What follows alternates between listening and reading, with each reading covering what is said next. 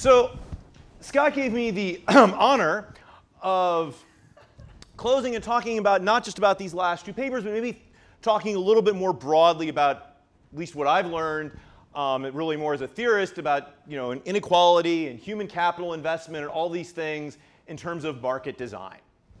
So affirmative action, particularly in the context of college admissions, is one of the most divisive public policy issues I've ever seen. I'm sure that Al could tell us about more divisive issues, but in the context of the United States, we've seen multiple Supreme Court cases, including my own institution of the University of Texas, which has now come back from the Supreme Court for the second time. There have been a string of voter initiatives, most famously Prop 209 in California, which basically outlawed affirmative action in public school university admissions. Of course, it's not clear if that has actually had that effect. If you listen to Tim Grosclose and others who have studied these issues. And of course, there have been multiple now private lawsuits against Harvard and other institutions claiming discrimination, sometimes against the non-disadvantaged minority of Asian Americans who there's claims of discrimination against them by these institutions. So, and as Brent pointed out, this debate has really always assumed a fixed pie. We have so many seats at Harvard, so many seats at Northern Illinois University, so many seats at the University of Chicago, and if we give more of those seats to African American applicants or low socioeconomic status applicants, we perforce must give less of those seats to Asian American applicants or white applicants. And what Brent does in his paper is he points out this is not the entire story. We should not actually think about this pie as completely fixed, because when you start changing who gets these seats and what the competition for these seats looks like, what it really means is you're changing the incentives for investing in human capital. That suddenly these Mormon seventh graders in Utah, but more generally African American applicants or applicants of low socioeconomic status, you've changed their incentives for investing in human capital. So affirmative action can ameliorate the discouragement effect for disadvantaged students, and you can see a shrinking of the racial achievement gaps. So that sounds great, and it sounds like this is a good tool we can use against inequality, but now let's think if we're on the other side of that affirmative action debate, the theory at least tells us that this can also exacerbate the discouragement effect for non-preferred students, for the students who are not getting the set-asides or what have you. And so now, in fact, you might worry that this is only going to make the debate more divisive. Because if I'm a parent of someone who's a non-preferred student, well, now you're telling me not only are you going to make it harder for me to get my kid into the University of Chicago, but you're also going to weaken my incentives to get my kid to actually study and not play on his Xbox. And so, well, I think what Brent points out is really interesting. It's not clear to me that we want to think of an affirmative action as a way of sort of reducing achievement gaps, because it's still going to have these same kinds of tensions. But it opens up a whole new set of questions about, well, what kind of allocations should we think about to maximize overall human capital investment? If we think that human capital investment has big positive externalities, which seems a reasonable assumption, then does affirmative action sort of lead to more overall human capital investment, less? Are there other tournament structures that we could think about that would maybe enhance human capital investment more? I don't know. I don't study tournaments, but I think this would be a great place for people who do study tournaments and do market design, more generally, to start thinking about how do we want to allocate these seats, to think about investment by students before they go to college. And this actually shows up in a similar way in Caniglia's talk. So they point out affirmative action can actually be a matter of efficiency. So need-based aid was actually more effective at recruiting high-quality students than merit-based aid. And these high-performing low-income students seem to be under-recruited by places like Franklin and Marshall relative to their high-income peers. So affirmative action here is really about finding the best students. So these Pell Grant recipients actually seem to be as good as the rest of the Franklin and Marshall class, and allows them to sort of improve their entire class. And that is a much easier argument to make in a public forum, saying, look, we're not trying to advantage Pell Grant recipients or those from lower socioeconomic status. We're trying to find the students that we think we can do the best job of teaching, who we're going to make the most successful. And that's an argument that sort of goes across the political spectrum and makes this kind of affirmative action very compelling. Most importantly, I thought from reading the paper, what I really want to hear more about was these postgraduate outcomes for Franklin and Marshall students. So they seem to be as good, if not better, for the Pell Grant recipients than for their usual student body. Having talked to Alan now, I found out, well, we can't really see what's happened 5 years out because this has only started happening, well, I guess 9 years ago, and so they're only 1 year out now. But I really look forward to seeing this work as it goes forward and goes forward to other colleges, and seeing, can we actually take these high-performing low-income students, now that maybe if we're getting better at identifying them, can we actually see them succeed long-term? And as I said before, they argue that affirmative action can really be seen as raising the overall surplus, that we're going out and finding these best students. We're just having to use a little bit more effort to go out and talk to KIPP and talk to other places and like that to find these students. Okay. But what I thought was really interesting about both of these talks was they both wanted to talk about what I might call ex-ante investment. So how the market design of college admissions changes the investment decisions of the institutions in that market before the market takes place. So it changes the institutions in the affirmative action case by changing human capital investment decisions, and in the other case by changing the decisions of maybe these high-performing low-income students, but also maybe changing the decisions of the colleges. You know, maybe they should go out and invest more in providing information to these low-income students to tell them that Franklin and Marshall, yeah, maybe you've never been to rural Pennsylvania, but it's a place where you can really actually grow. Okay. So if affirmative action is just shifting around number of seats, we're pretty much doomed. That's a black hole of a debate, as we found out over the past 25 or more years. But these authors' works really open a whole new set of questions about affirmative action and pre-market investment and thus efficiency. So how do we design college admissions to maximize these human capital investments? What can we do to sort of get students, to induce students to make, to not play on the Xbox, but more generally to make, the things that are, to invest in human capital in a way that'll make them successful. How do we improve information provision in these markets? So a lot of the markets we've heard talked about today, not just these, although the college market is a great example, how do we provide information to market participants, particularly the socioeconomically disadvantaged? Because not only does this have the direct effect, which a lot of people have commented on, a lot of the speakers have commented on, that it gets people to take advantage of the opportunities that are available to them, but it also changes their behavior even before they come to the market in a way that might be socially efficient. In the case of college, it might even get them, if I know, even in 9th grade, that Franklin and Marshall is a place that could, I could go and prosper, well, maybe that's going to change my behavior in 9th grade. I'm going to try and make sure to work harder in my history class or what have you. And then again, how does providing merit-based aid change incentives for human capital investments? If my worry as a 9th grader is there's no way my family's ever going to be able to pay for college, well, if I know there are places like Franklin and Marshall and other institutions of higher learning that have strong merit-based aid programs, then maybe I can hope that I will, in fact, be able to pay for college, and that will change my behavior ex ante. So more generally, I think a lot of what the talks here have sort of spoken to me about is the importance of thinking about how market design, particularly in these markets, has big impacts on ex ante investment. So many of the papers here talked about the importance of market design on pre-market behavior. So one of the speakers talked about coffee and the fact that we really had trouble designing the markets for coffee, and that led to a lot of really bad ex-ante investment decisions by coffee growers. So we didn't see investment in human capital about how to learn how to store the coffee and all the things you do to coffee. I don't know. I don't drink much coffee. And they also had a lack of physical investment. They didn't buy these washing machines, which we can make the coffee of a higher quality. I saw that there was a great example in Candace's talk about food allocation. Well, what happened once the food banks in the rural areas knew that they could actually get food, even if it wasn't the most valuable food? Well, they started investing in food trucks. because suddenly now there was a market, and it was valuable to have a food truck, because if you're in rural Idaho, you could go to Boise or go to Seattle to pick up that entire truckload worth of dairy products, which you really needed right then, even though dairy in his food bank example actually doesn't cost that much in terms of shares. And then finally, we saw a lot of talk about allocating of teachers.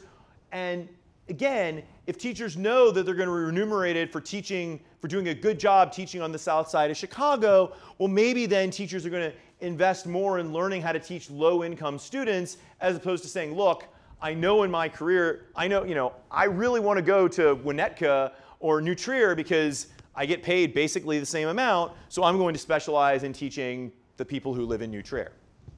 I actually have some similar work on this, looking at school choice mechanisms and how it induces schools to think differently about how they want to invest in in the services they provide to different types of students. And of course, this idea actually shows up in auction theory a lot. There's a whole set of papers where we think about, well, if we change the auction design, how is that going to change the incentives for agents before they even come to the auction to make these sort of pre-auction investments? Okay, so human capital investment is obviously one of the most, if not the most important decisions we make in our life. And moreover, it has huge externalities in that the more people invest, Scott or Sonia or whoever investing in human capital makes my life a lot better. Scott particularly, as it turns out. So if we want to understand and improve human capital investment, we're going to need to explicitly consider how the design of markets affects investment incentives for such investment. If I want people to make sort of good human capital, strong human capital investments tomorrow, I'm going to need to design markets which are going to give them good incentives for doing that today. And in fact, there's a whole bunch of markets that we've seen talked about at this conference that are going to do that. So we've talked a lot about labor markets. Again, you can imagine, the more efficient the labor market, the better the human capital investments are going to be. We've talked about goods markets like the market for coffee. Sort of if we had better market design there, better mechanisms for making sure that coffee growers got rewarded and that thank you, Scott, and coffee roasters got rewarded, we would see better investment on both sides of that market. With housing markets, again, we have this issue of can we design better markets, and maybe we can get information, and that can lead to better investment in public housing. And maybe most importantly, markets for teachers and schools. These are the very creators of human capital that we want to engender, and so getting the markets for these getting these right might be particularly important. So thank you again for a great conference, and I look forward to talking with you about this stuff in the future. Awesome. So Alan. Okay. Sorry. I thought that was really interesting. So the way I was thinking about it, at some level, when we think about affirmative action in the context of schools, we can lower standards, or we can lower prices. And one takeaway from you is that if you lower prices and not lower standards, then you don't actually have to lower standards. A little teleological, but that was the point. And then there was this other element to it, which was the outreach to identify those people. And I'm kind of curious, to what extent was this because you were better able to identify the good students? And to what extent was it that you were better at competing for them with other schools? Because the welfare consequences matter a lot in which box you end up. Yeah. Relatedly, I find myself wondering where the pipeline is breaking down. So where is it that students are not figuring out that they can go to sufficiently good colleges and ending up undermatched? Is it finance? Is it just unawareness? Relatedly. Could I actually jump in right here? Yeah. So in my chapter, I talk about a really great paper that you should think about. So there's a recent study by Hawksby and Turner where they find that there's a lot of high-achieving African-American high school students that end up enrolling at colleges that are well below their production possibility frontier given their demographics and their achievement level. And so this new research kind of seems to suggest that there's just information that applicants themselves lack about what their opportunities are. And so I was thinking, I talk a little bit in my chapter about how we should, if we wanted to take a mechanism like affirmative action and bring it to its full sort of possibility frontier, you'd want to like eliminate these information frictions. But then, you know, your project sort of makes me. What I was thinking is, yeah, then we should hire an army of researchers to go out and do this. But wait a minute, colleges have you know, steep incentives to go and solve this problem themselves. And so anyway, I really appreciate, you know, this project, because it's, you know, it's sort of, the idea is let's get the colleges who could reap the benefits of eliminating this information friction to go out and, you know, pick the low-hanging fruit themselves. Awesome. Andre? Just a quick follow-up on that. I don't know if you currently do this, but you should definitely collect the second choice data in order to address these kind of efficiency concerns. And then related to Brent's talk, there's another margin, which is what are the admissions criteria? So we worry a lot about excessive kind of overinvestment into counterproductive activities, perhaps certain leadership activities or other extracurriculars, or studying for the SAT too much rather than learning other much more useful things. So I was wondering whether that could also be thought of as a market design problem. So that's a very interesting question, and it's so in the theory paper with Aaron Bodocree, we kind of talk about how that's probably not some place that you really want to go. Here's why. So when I showed the first order condition, you see those two pieces where Becker and Spence live, okay? Now, if I'm a social planner, I love Becker and I hate Spence, right? You know, Becker gives me just, you know, socially productive in production of human capital, and Spence gives me wasteful overinvestment. And so if I'm a social planner and my narrowly tailored objective is just to maximize market surplus within the college market, it turns out that my optimal mechanism is a sort of Jim Crow law where I take minorities and allocate them only to the lowest quality colleges and non-minorities and allocate them to the best. The reason being is, because I hate Spence so bad, I can take race as a noisy signal of cost, and I can partially shut down the wasteful overinvestment by breaking apart the competition in this way.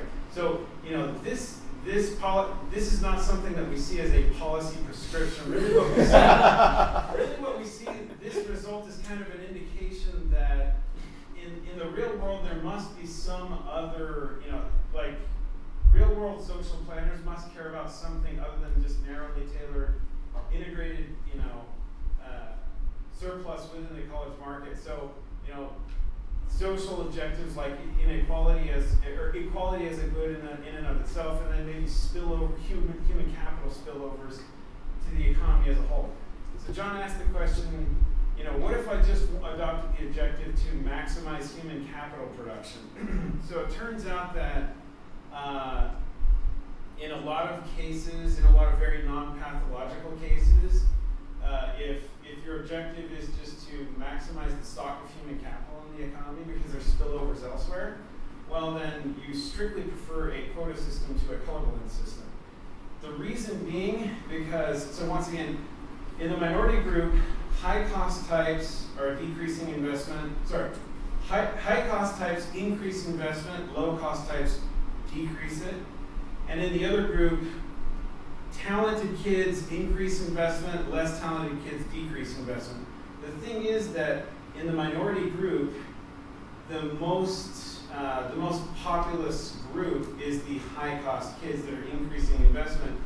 Likewise, in the non-minority group, the most populous subgroup is the low cost kids that are also increasing investment. So this affirmative action thing is actually going to increase Spence wasteful overinvestment, but you know, if there's spillovers elsewhere and you really just care about maximizing human capital, then you most likely strictly prefer some form of affirmative action to a colorblind scheme.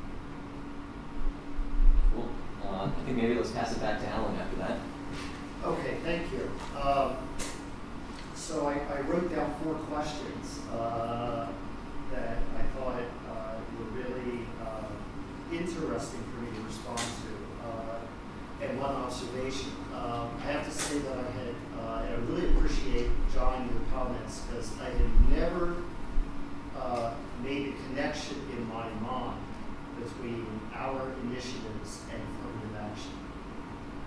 And of course, it is a form of affirmative action, in this case for low to moderate income students, with a whole bunch of boundary conditions, right, about not lowering standards and things like that. But I really appreciate that observation. I really want to ponder, some of the implications of how to think about that. Avi, you asked about why we seem to be doing better than some other places in attracting the high talented lower students. I think it's a kind of first mover advantage, to be perfectly honest with you. I think most institutions are not using this kind of strategy, at least among small liberal arts colleges. There are a few that are, that I'm aware of. Vassar is pretty heavily in Amherst, Davidson, and FNN are the four that I know a bit about that are doing this. I'm sure there are some others who haven't really vocalized this kind of strategy. We are thinking about how do we expand our financial aid as much as possible. Most other places like us are thinking about how do we control and optimally lessen our financial aid. So they're in a kind of a different mindset about it. Scott, you asked about where the pipeline is breaking down. In all honesty, we say low to moderate income. We're doing much better with low income than with moderate income. And I think part of this is that the story is a little bit easier with lower income students. They know that they're disadvantaged.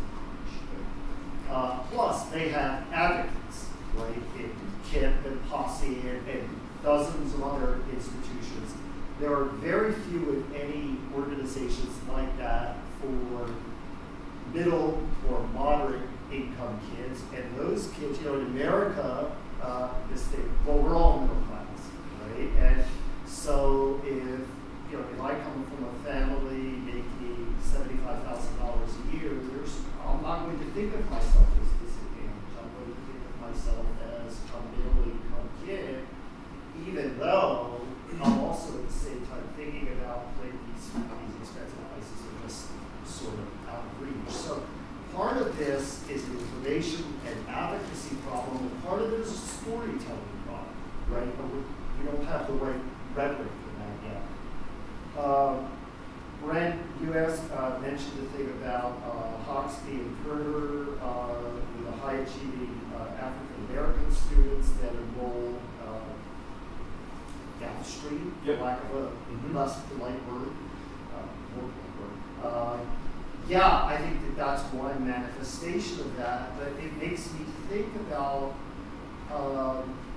this is actually not as easy as you might think, because there are some number of students, I can't quantify how many, who are high talent, but don't want to have that best opportunity. And so they don't even put themselves into this game, even though I don't want to distance myself from my family. In the vernacular, I'm afraid to leave the home. And in fact, one of the things that I have talked with several of our students about is some of the social consequences that they face of coming to a place like Franklin Marshall, and it for not all of them, but for some of them, it distances themselves from their families of origin in very uncomfortable ways. So socially distances them. Well, and affection distances them too. This happened to me as a first-generation student who was white, middle class, and Anglo. Right?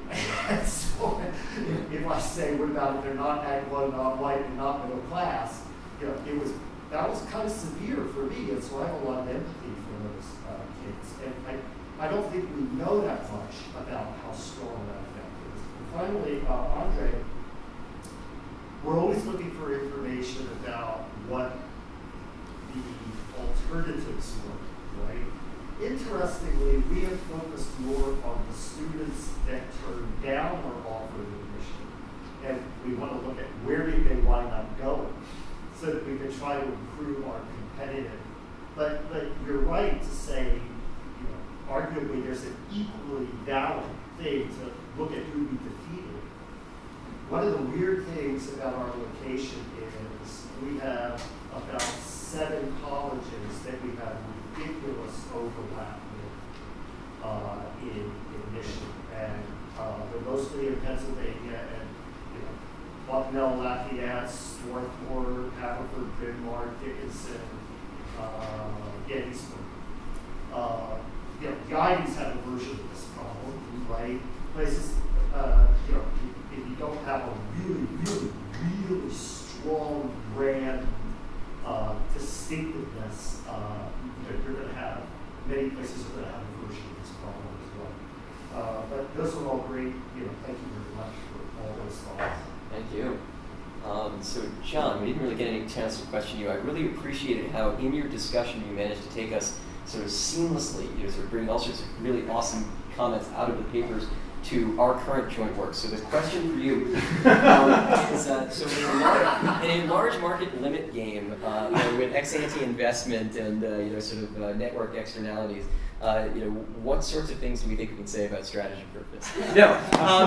Let's thank all of our speakers and discuss them once more.